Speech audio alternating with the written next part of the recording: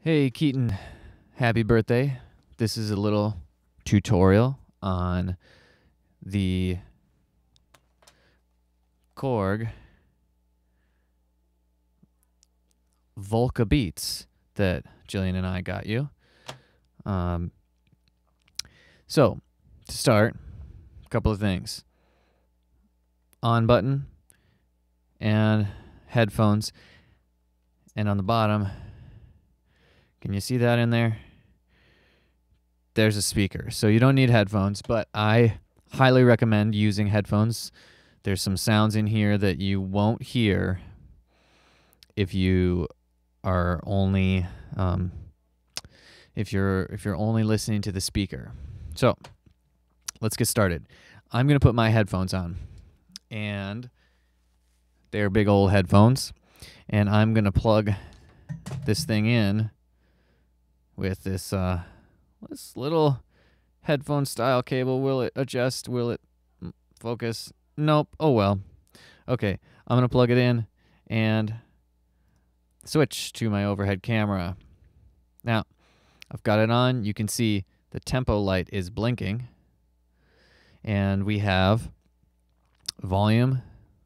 That should be self-explanatory. That's how loud it is. Then the next button you've got is part level. So each one of these parts on the bottom, you've got, how many? You have 12, no, not 12.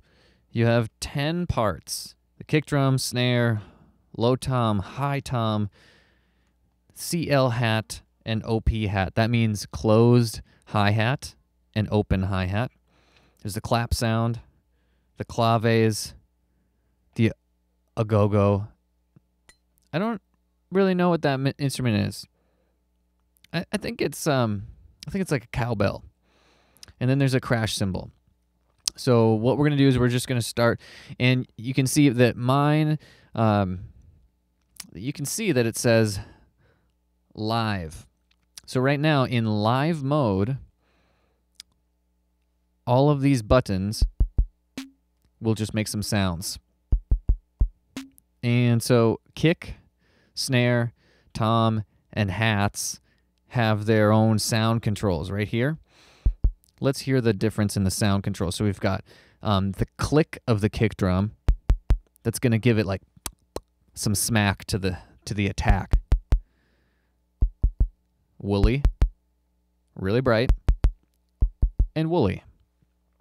Then the pitch. That is going to turn the sound. The next one is the pitch. That's going to turn the sound of the kick drum lower or higher. And to be able to hear that more clearly with headphones on, we're going to adjust the decay. That decay is how long the note is.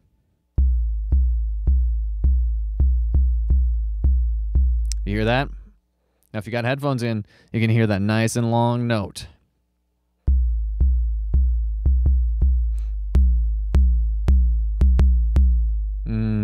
That's nice. Okay, now let's adjust the snare. You've got, what does it say? Snappy? Yeah. And then you've got pitch. High pitch or low pitch. You can turn that. And then there's the decay.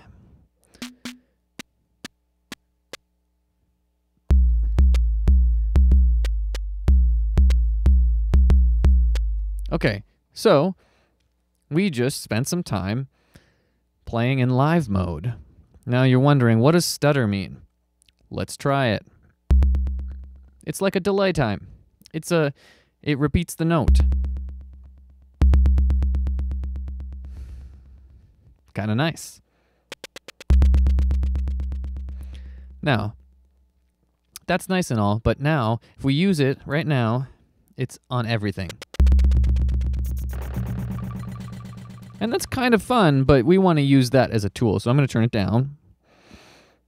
And I'm going to press the function key and turn global shutter off.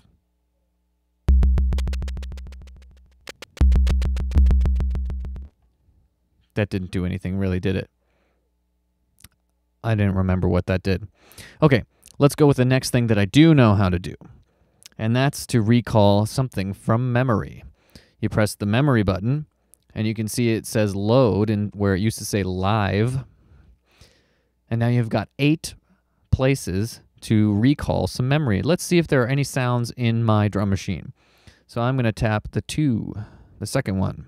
So you can see it's blinking. I've already loaded the first one. Nothing really changes. Now, to hear that sound, we press play. And if we want to see the sound, we press step mode. And then where it used to say live now says step. And you can see each note that's being played, you can see there's steps. So let's talk about what this is. So this is a step sequencer drum machine. What that means is one measure is divided into 16 steps on your drum machine. So every one of these, those are all steps in step mode. So let's make a measure. And you can see I can change the part, and that is represented by the little dot underneath each part. I'm going to turn everything off. So everything that has a light, you can see that means it's on at that time on that step. And you're going to have to tell me if this makes sense to you. It makes sense to me, but I haven't taught anyone how to use this before. So, okay. Now we have nothing in the program. So step mode, and we went and we looked at all the parts by choosing the side button that says part. And we can see that there's nothing programmed into it. Let's program something into this drum machine. What I'm going to do is on the kick, I'm going to hit the first step, and then I'm going to count to the 5th step, and then I'm going to count to, what is it, 5, 6, 7, 8, the 9th step, 10, 11, 12, 13th step.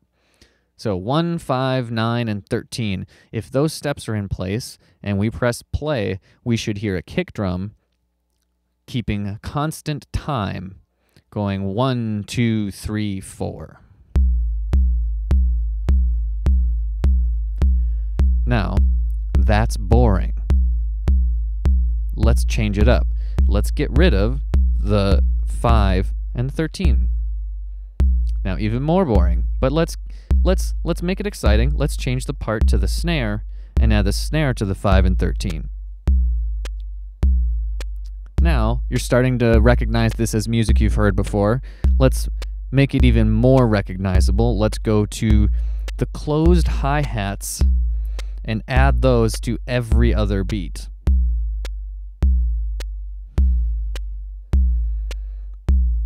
Now, closed hi-hats, we might have to turn the part level. Can you see that in there all right?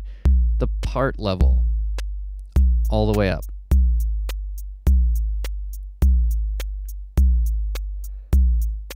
You can turn your kick drum down, and I used the part button to move, and I'll turn it up. I'm kind of liking that. What are you thinking?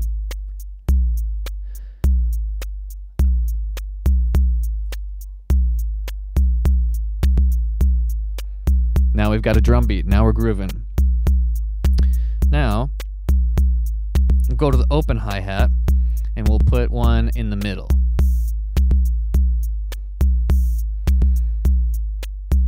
Yeah, I'm really grooving. Let's turn that decay down.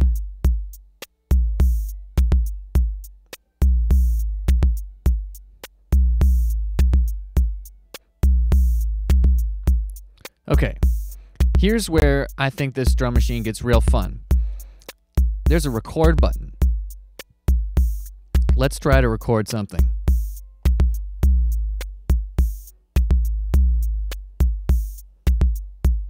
That didn't work, did it? Motion record. Let's try it with the stutter.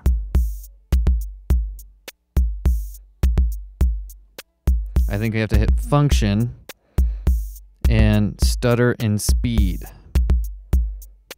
Now we'll try it.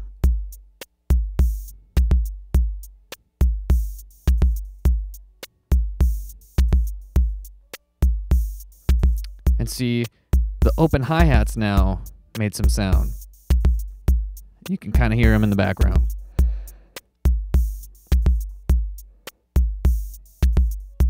Let's try to do that with the snare drum. So we use the part button to navigate to the snare. And I'm going to hit record and then twist the depth knob.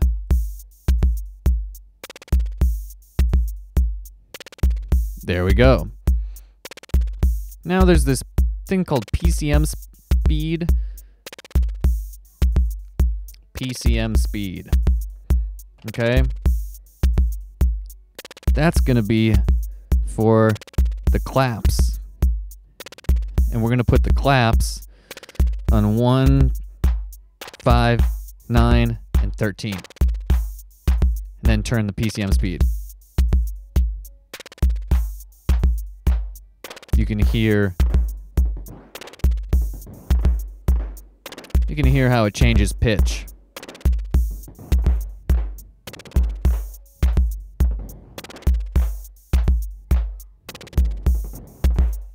That's still going. Okay. Let's put a crash on the downbeat.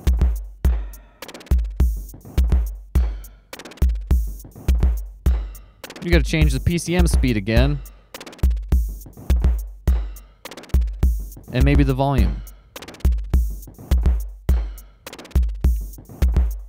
Cool, that's a cool rhythm. You hit the play button and it stops it.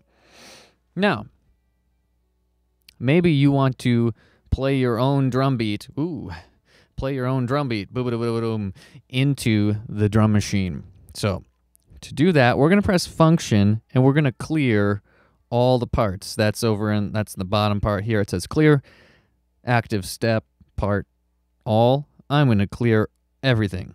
So now you can navigate all the parts and you can see that nothing is on your step sequencer.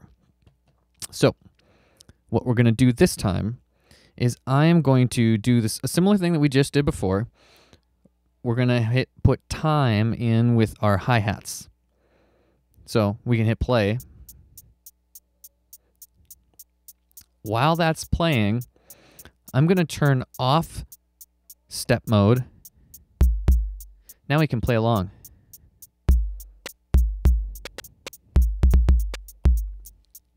Okay, we played along. Now if we hit the record button, we can add any rhythm we want to play in manually.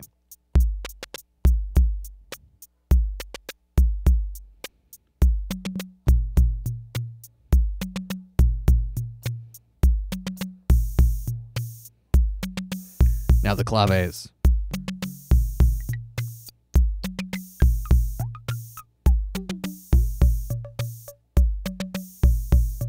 Great. We got a rhythm, and you can see the lights are all dancing and flashing. And you can hit the play button to stop your rhythm, and you can hit the play button to start your rhythm again.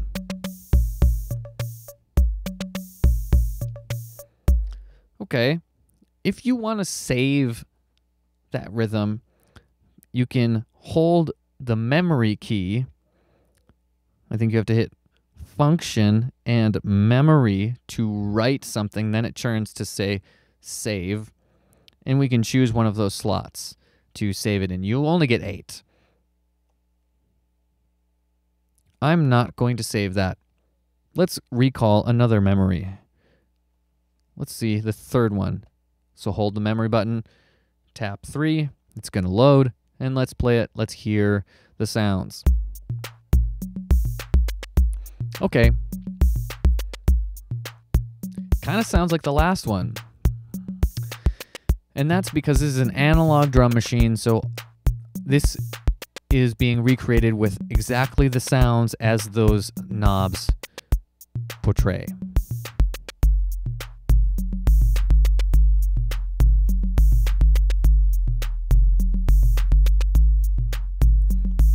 Okay.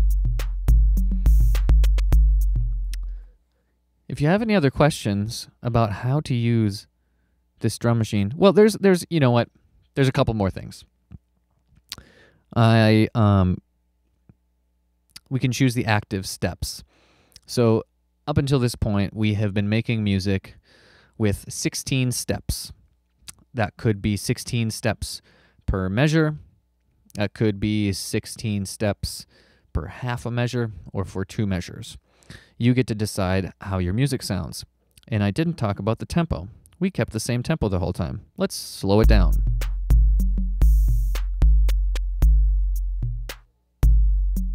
That's pretty groovy.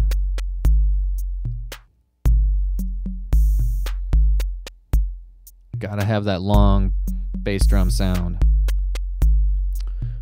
Okay, and let's double it. Let's go faster. So this was, the slowest it can go is 56 beats per minute. Let's speed it up all the way. That's too fast.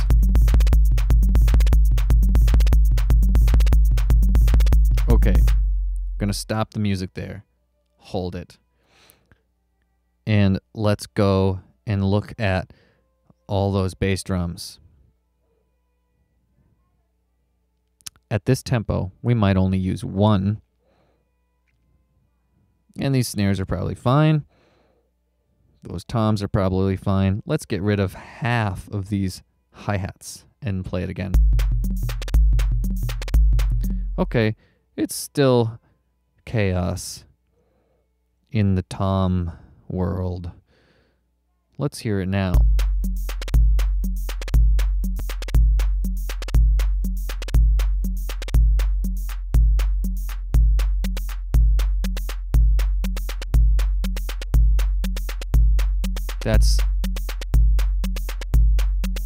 Now we can make some rhythms that are fun. Let's look at those claps.